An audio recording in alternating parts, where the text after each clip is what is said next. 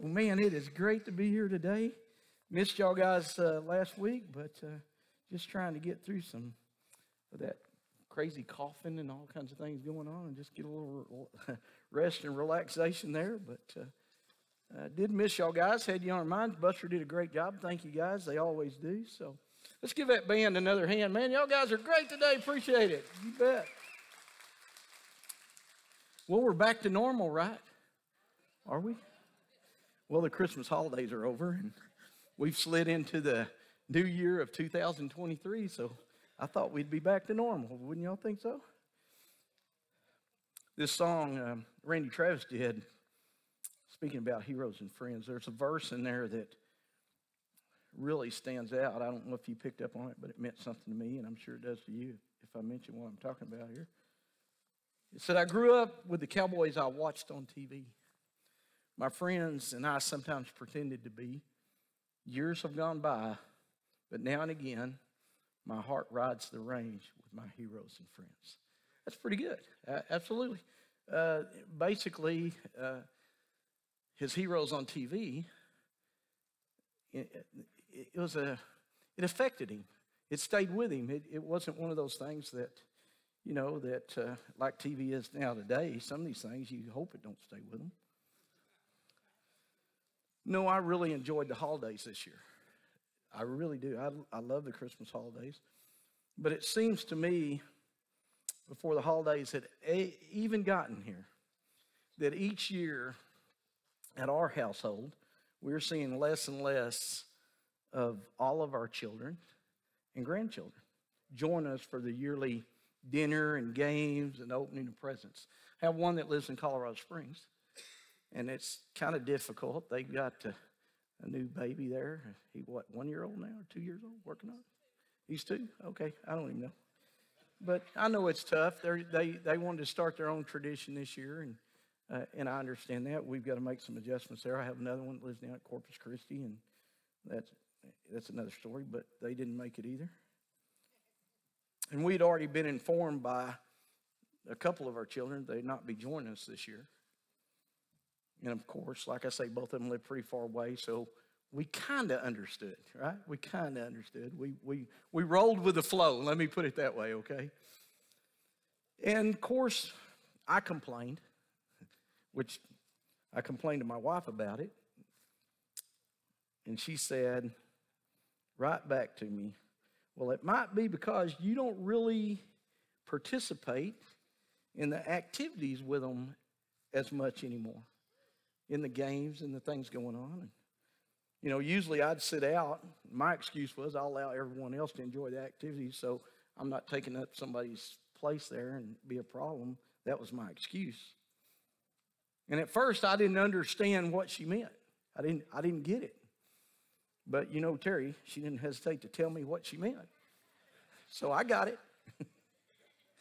It turns out that the kids and grandkids did not just need to see me. They needed connection. They needed a connection time with me. So with that, I chose to get involved and participate in every game and activity that we had that night. And actually, I had a good time. Some of the Stewart side is a little competitive, so it did get a little ugly at times. I thought we were going to stop and have a prayer session right in the middle of some of this stuff. But, it was fun. We had a good time. And this year, even though I preached to everyone else about it, I understood more about what was important when it came to family time. I've been missing it. I'm no different than the rest of you here. I can preach it, but can I live it? Can I follow up on it? You get so involved with what you think everybody else needs, you don't pay attention to what you need. And that's what happened with me. I got caught up in all that. And being there versus being involved makes a huge difference in others' lives, especially our kids and grandkids. Makes a big difference. There are a lot of things that in this world that we don't have enough time for. And I'm sure you all have your own list, as I would have. One thing is, if we look at our teachers today, They want their students to get an assignment done, but they don't really have the time to help the students that need extra help because of work overload, shortages, all kinds of reasons. So it's tough. Parents, they don't give enough time playing with their children or just spending time with them. So those kids, they spend time watching TV and playing video games. They're learning a lot in today's society. Parents no longer have time to share a meal around the family dinner table. Biggest excuse, we're too tired. Of course, both spouses work nowadays. Back in the day, only the husband worked, the wife didn't work. So it could be some of that. But we're still missing that opportunity in our lives to spend that quality time. And these are things that parents and even grandparents take for granted. We do take those things for granted. And the main thing missing in all of this is you. I learned that. It's me. Same thing. That's what they need. Preach it, right? Preach it. There you go. Luke chapter 18, verse 15. If you join me there, we're going to start right there this morning. Y'all ignore her over here. That's just...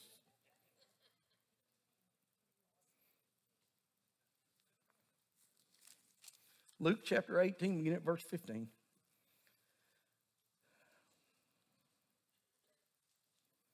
It says, people were also bringing babies to Jesus for him to place his hands on them. When the disciples saw this, they rebuked them. But Jesus called the children to him and said, let the little children come to me, and do not hinder them, for the kingdom of God belongs to such as these. Truly I tell you, anyone who will not receive the kingdom of God like a little child will never enter it. In this story right here, children are being brought to Jesus. But his helpers or his disciples were saying to them, leave Jesus alone. Just leave him alone. He doesn't have enough time for these little kids. He's got too much going on. He's a busy man. So take him away. He doesn't have time for all this. But when Jesus heard this, and he hears everything, right? So when he heard this, he said, no, stop what you're doing. Let them come to me. Doesn't matter how busy I am, I always have time for children. I love them, and they matter very much to me. So he rebuked them. He said, no, don't turn them away. I'm going to make time for them. There's where we fail, right? We don't have time because we don't make time. I found that in myself. I'm not just preaching to you, I'm preaching to me. Right? I had so much work going on this past week. It's been good. Thank you, God. I'm blessed with work, right? But my grandson, my youngest grandson, who loves to fish, his birthday's on Thursday. I get a call on Wednesday that he wants me to take him fishing for his birthday on Thursday. I got a job I got to finish, right? I had to give that some serious thought. But you know me, I love to fish too. So we went fishing. You bet. 8 o'clock to 12 o'clock, we went fishing. And he loves it so much, and he's gotten where he listens, and he's learns, and he improves, and we had a great time. And I told him, I said, I'd like to spend all day because it's cold in the morning. The fishing's going to be a little slow, so we're going to have a little hard time catching them, but it'll be a little slow. But as it gets warmer, I said, would you rather go to work with me and we'll do this work and then come back and fish this afternoon when it's warm? He goes, no. Okay. So we do. We get out there and we go fishing, and we had a great time together. I don't know, it was different. I think why it was different, because I took the focus off what was going on beyond there, the work and all that, and I focused on the moment that I was in, right? So that changes everything. And I told him, I said, we got to stop at 12. Well, I have these fancy fish locators on my boat, right? So I can actually see the fish. I can see the fish come bite my lure and all that kind of stuff. That's how advanced it's got, right? So we worked all morning, caught one fish till about 10 o'clock, and then I located them. And when I found them, they were on. We caught fish and had a good time, and it's getting close to 12 o'clock. I guess it's about 11:30, and he goes, Poppy, we got to go. I said, okay, we'll work our way back in. So when we work our way back in and we're almost to the boat ramp, the screen on my graph just lights up and there are fish everywhere. And he's done putting his pole down. I'm still casting. He's going, we got to go. I said, it's okay. We're going to go, right? So we were a little late. And I kept saying, see, you made me late. And he goes, it wasn't me, you know. So. But it was a great time because I figured out it's the little things that make the difference. And we should always remember that all this stuff that we're talking about Jesus calling the children, let them come, the whole deal, we should always remember that about Jesus. He always has time for us. Always has time for us. If we're hurting or we're sad or we're lonely or we're feeling nobody loves us, Jesus always does. He's always there for us. He's always going to have time for us. Wouldn't you hate to go to Jesus? He goes, man, I ain't got time for you. Well, he's got time for you if you've got time for him. He's God. So he's never too busy for us to talk to us. We can share our problems with him. He's never too busy to listen or be there to help. You say, how does that work? Talk to him. Spend quality time with him, right? Because he wants to spend quality time with us. No different than the children. And the younger generation needs our attention today more than ever in the past. They need our attention. If we don't give them our attention, someone or something will. And it might not be the kind of attention they need to be having. Amen? So it's up to us. In speaking to the dads and granddads here today, we need to be the bull elephants for the younger generation of today. You're sitting there thinking, what is he talking about? Why bull elephants? About 40 years ago, officials at the National Game Reserve in South Africa, they were faced with a growing elephant problem. The population of African elephants had grown larger than that park or that reserve could sustain. It was a problem. And since there was no really good way to move those large elephants to be relocated, it was determined that only the young elephants would be moved to another reserve. And some of the adult elephants would be culled to control the population. The problem was solved. The minute they did that, you know, everybody's got something to eat. It's not overpopulated. It's easy to sustain. So the problem was solved, they thought. 20 years later, the rangers at the other game reserve, where all the young ones had been moved, began to notice animals living at the reserve were being injured or killed. And we're talking about rhinos and hippos and just all kinds of animals are being hurt or killed. And they thought, well, maybe it's poachers.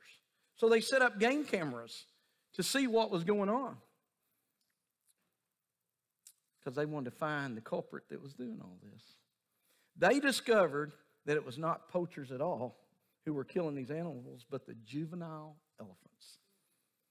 The young males were normally aggressive and terrorizing the villages that were there and other animals in the park. They were even charging at humans and the tourists riding in the vehicles going through the park. They'd gotten very aggressive.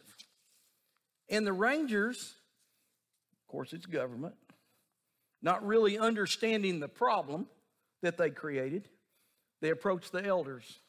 And the elders of the villages were consulted, and it was concluded that the cause of the elephant's unusual and troubling behavior was the lack of a role model, in particular adult male leadership that needed to be there. In normal circumstances, the bull elephants would be a model of behavior for their young, helping them to understand how elephants are supposed to act. Well, they had no guidance. And without the male adult guidance, the young elephants became violent and uncontrollable and started to run in gangs. That's crazy, isn't it? We think that's only human nature. And the solution for the delinquent elephants was to send male bull elephants to the new reserve and introduce them back into the herd. And as soon as the males arrived, the younger elephants' violent behavior stopped completely. Although these bull elephants, now you got to understand, they're not their literal parents. They were still able to provide an example that the younger elephants needed to learn from. Of course, elephants and people are different. We know that. But this story does highlight an important gospel principle. The father is the vital cornerstone of the family. You are the pastor of your household. You are the leader. You are the bull elephant of your home. Now, I'm not meaning that in a bad way. I'm not telling you to be the tyrant and be aggressive and mean and all that. I'm saying you are the leader. And if you're not stepping up leading your household, guys, you're failing your family.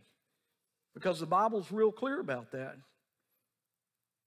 And basically, we need more bull elephants in our society today, amen? That are willing to step up and be a role model and a leader. God's word tells us the father and mother have a solemn responsibility to love and care for each other and for their children. They should work together under the divine union ordained by God to provide the necessities of life and protection for their families' lives, while providing a proper environment of love and righteousness, providing for their physical and spiritual needs. Now, guys, that's where we kind of break down. You know, we're pretty good at taking care of the physical needs, but are we spiritually leading our children in the right direction? Are we building a firm foundation that they're going to grow up on? You know, I've been told when my kids were growing up, I was pretty tough. I was pretty hard. Sometimes, well, life is going to be hard, and life is going to be tough. And we think we're preparing them for it. In that time, before knowing God real well and being a Christian, I didn't do it that way. There were things that I wish I could go back and repair. But it's what I'm doing from that day forward that makes a difference. It's what I learned that took me all these years. I'll be 67 years old in March, and I'm just now learning about quality time with my kids and grandkids. That's bad. I knew it. I just wasn't living it. And I could see the effect.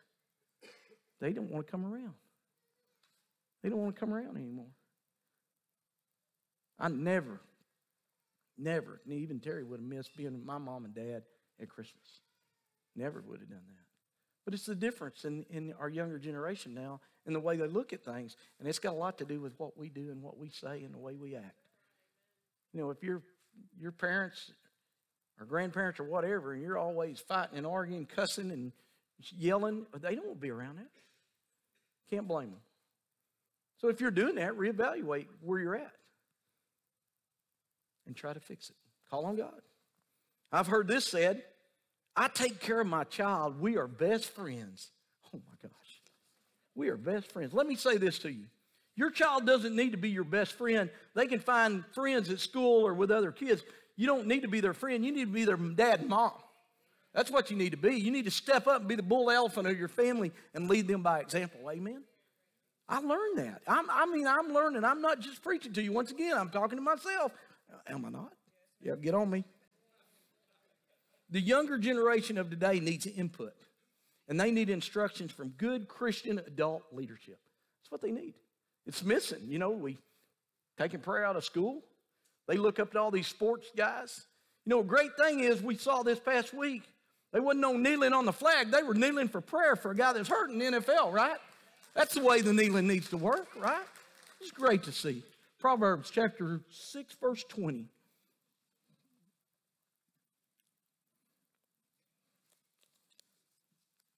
Proverbs chapter 6, verse 20.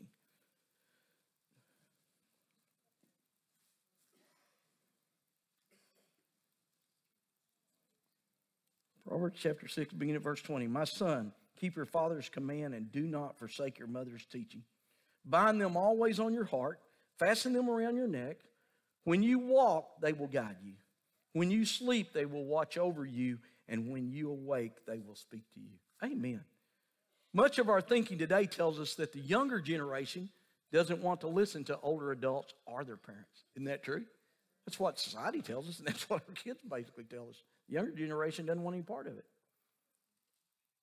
It might be just because our actions don't match our words. That could be going on. We talk the talk, but we're not walking the walk. We instruct them to do about doing the right thing, and then we do the opposite of what we're trying to teach them to do.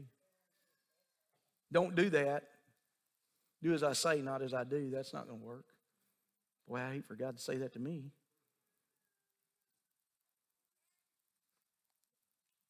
We can find ourselves even instructing and correcting our children in the wrong way, or the younger generation. I'm not just talking about kids. We're a reflection of the younger generation. We have youth in this church. We have children in this church. We need to be that example. Ephesians chapter 6, verse 4 in the NIV says, fathers, do not exasperate your children. Instead, bring them up in training and instructions of the Lord. But if you look at it in the ESV, English Standard Version, it's a little easy to understand. Fathers, do not provoke your children to anger, but bring them up in the discipline and instructions of the Lord. Amen. And if we're not have a committed relationship with the Lord, we really don't know how to do that. If we're not searching His Word right here in this book, we really don't know how to do that. We're just parenting from the hip, right? Some of you younger folks need, I'm telling you, you need to listen, because your kids grow up to be just like you. What you put out there is what you're going to get, right? Rather, we should be following God's instructions when teaching and correcting our children. Follow His instructions in doing it. You may get the government called on you because He says don't spare the rod, right?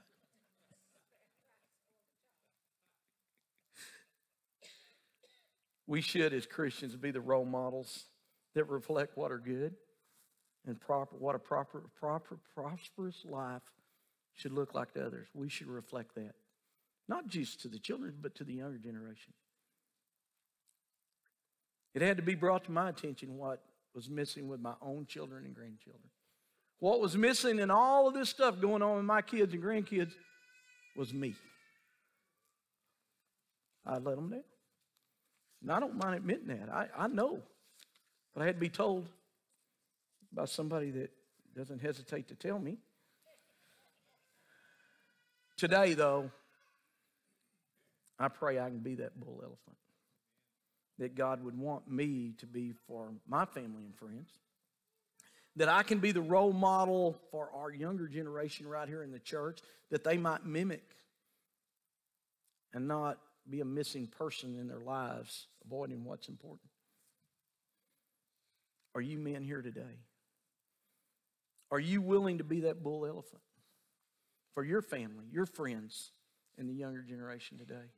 I believe we have many here that are. If you're not, I pray you make that commitment today. Say, I'm ready. I'm going to be what they need. I always say we may not change this whole world, but we can change the piece of it that we're in. Amen? The piece we deal with each day. And if you say you're one of those persons that's ready to step up and be a bull elephant for the younger generation, your family, and your grandkids, thank you. I believe God will bless you for it. Psalms, we're going to close right here. Psalms 127, verse 3. I think this is Rodney Rickman's, one of his favorite scriptures. Behold, children are a heritage from the Lord, the fruit of the womb, a reward. Like arrows in the hand of a warrior are the children of one youth. Blessed is the man who fills his quiver with them. Amen. Let's pray. Father God, we come to you this morning. We lift this beautiful day to you, Father. Father, we're thankful that we've rolled over here in a new year. We look for just some exciting things to happen this year. That we put behind everything that drug us down last year, and we look to just make it better this year in everything we do. Father, be with us, guide us, direct us. Father, I pray today that we will step up, especially the men, to be the bull elephant. It's willing to be the role model for our younger generation in today.